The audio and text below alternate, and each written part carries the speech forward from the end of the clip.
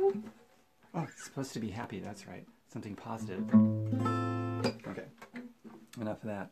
So, guns, checks and balances.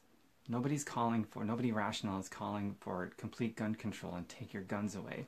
But there is something, a check and balance, that's a part of the Constitution, as you know, in all of our founding documents. 97% of the population now wants a universal background check required by law everywhere in America, and we still can't get it. So I submit to you that something that has a 97% approval rating and we can't get it, that means Congress is an enemy of the people. And if that doesn't qualify for being an enemy of the people when they go against 97% of the people, then there's no such thing as an enemy of the people. So, how do we get it? How do we get something that we want that has a 97% approval rating? Even if it were 60 or 70%, I'd say, God, we should get it. Even if I was against it, it's like I either believe in a representative democracy or I don't. But I do believe in a representative democracy. So, here's what we can do. Google search open secrets, money in politics. And you're going to find that all these people in Congress, almost every single one of them in the current Congress, they're on the take of donation money, aka legal bribe money, from the NRA and gun manufacturers. So they represent them and not us. That's the only thing that could explain them going against the will of 97% of the population.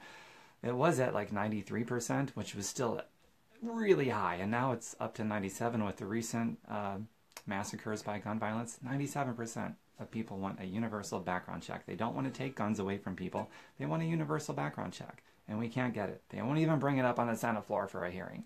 So Google search open secrets, money in politics, and start finding out who is and who is not on the take of donation money, aka legal bribe money. And then you're going to find it doesn't only translate to this issue, but look at healthcare. Look at who's against single-payer Medicare for everybody, and you're going to find out every God blessing one of them is on the take of legalized bribe money from for-profit insurance companies and drug companies. And you just go down the list of issues. It doesn't matter what it is, you're going to find the same thing. So we have to get the money out of politics. It is the only solution. You and I cannot compete with millions and billions of dollars of donation money. So since we can't compete, that's not fair. Money does not equal speech. They think it does. We have to get the money out of politics. So open secrets, Google search it, money in politics, open secrets. And you're going to see that there's at least, at the time of this video, there's 51 and fast counting, 51 people running this midterm for various House and Senate seats who openly reject all bribe money, all of it. And their goal is to amend the Constitution, a new constitutional amendment, finally once and for all banning private money from entering our politics so that we can have 100% clean elections, so that we can have agreements and disagreements with people and they can be principled and they're talking to us and representing us rather than a disagreement because there's a conflict of interest. So we need to get the conflict of interest out so that we can have these agreements and disagreements and be more forward moving like that.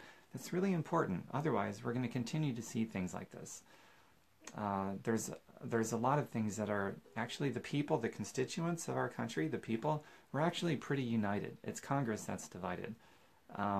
We are on the same page on most issues in overwhelming numbers, which means that we don't have a Congress that represents us. They represent their donors or their bribers. So this is the only solution that there is to get all the money out. Whatever rationale that you hear people talking about, whenever you're talking about why a politician doesn't do this or that, it's smoke and mirrors. Just forget all that stuff. It's money and politics. They're on the take. It's a conflict of interest. We have to get it out. So just replace all the rationale that you think that it is, that a politician goes this way or that way. It's all BS. It's the money that they get and who it comes from. So it has to be out. Just get it out now. And that's all I got to say in this video. Oh, by the way, I'll end on this note. The NRA members, even they're on the same page with the rest of us. So it's not the card-carrying members. They're an overwhelming majority in favor of a universal background check and some other checks and balances. But the leadership, they're the problem. They need to be replaced, dismembered, dismantled, whatever. And the leadership of the gun manufacturers too. So it's not the workers, it's not the card-carrying members, it's the leadership of these organizations that are bribing our politicians to be against the will of us. 97% of us. That's crazy. All right, so I'll close on that note, and I hope this goes viral somehow so that we can get all the money out. Thank you very much. Mwah.